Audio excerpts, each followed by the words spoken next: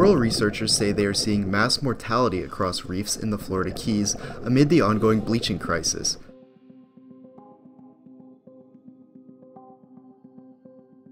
Liv Williamson, a marine biologist at the University of Miami, has been returning to the same Key Largo reef every few weeks to check up on the corals. This footage from her latest trip shows the widespread bleaching and death among Elkhorn and staghorn species.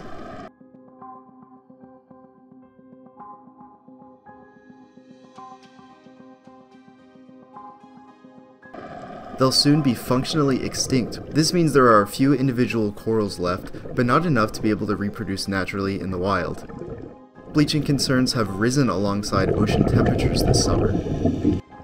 As scientists repeated warnings that this loss of color could soon give way to loss of life, the death toll is starting to become clearer.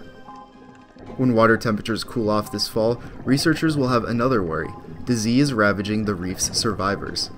That could dampen restoration efforts, which typically ramp up during the winter.